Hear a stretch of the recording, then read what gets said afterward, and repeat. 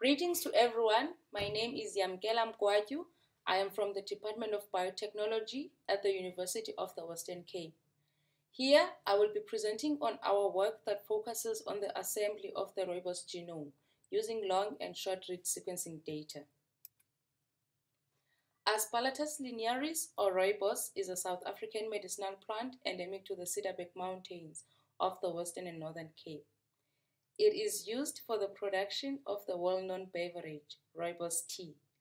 The plant produces a range of medicinally active compounds associated with diverse health benefits, such as anti-diabetic, anti-inflammatory, and antispasmodic properties. The genes involved in the production of these compounds are not known. Our research group at UWC is the first to sequence the genome and diverse transcriptomes of rooibos.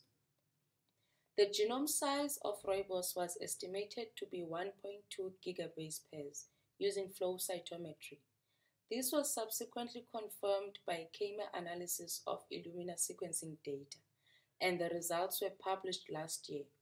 For Illumina sequencing, 3 libraries were constructed: one PED-end 300 base pair insert library, which was sequenced using MySeq and HiSeq, and 2 mate pair libraries with insert sizes of 3 and 8 kilobase pairs, sequenced using HiSeq.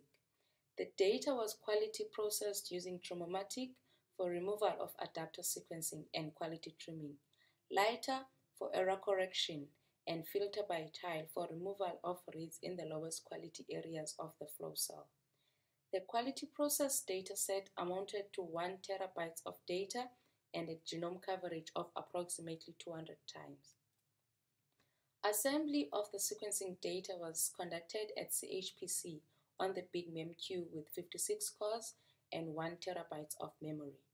The data was assembled with 3 genome assembly programs: ABIS, Platanus, and Mazurka. Mazurka gave the best results compared to other programs. The total assembled length was similar to the predicted genome size, but the assembly remained highly fragmented. This fragmentation significantly hinders gene discovery. Third-generation sequencing technologies produce long reads, which are greater than 10 kilobase pairs. Such reads can span large repetitive regions and improve the contiguity and quality of genome assemblies. One of the Oxford nanopore sequence technologies device is a Minion, which weighs less than 100 grams and can fit in a palm of a hand.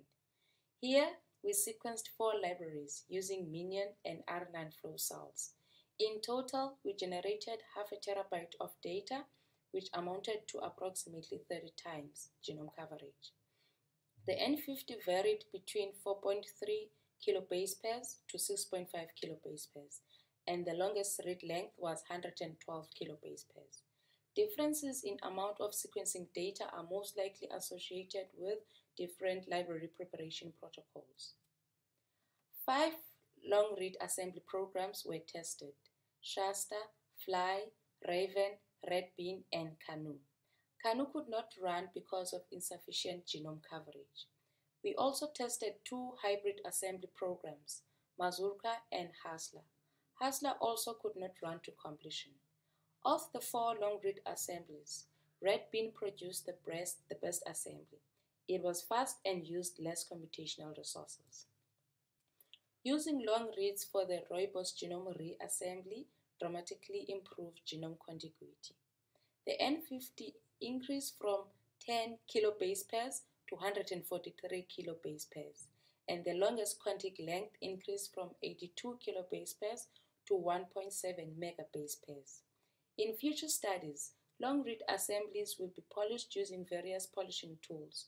We will then proceed to mask the repeat regions and genome annotation. We would like to thank the rooibos genomics team, rooibos farmers, CHPC Help Desk, and all displayed companies and institutions for their support.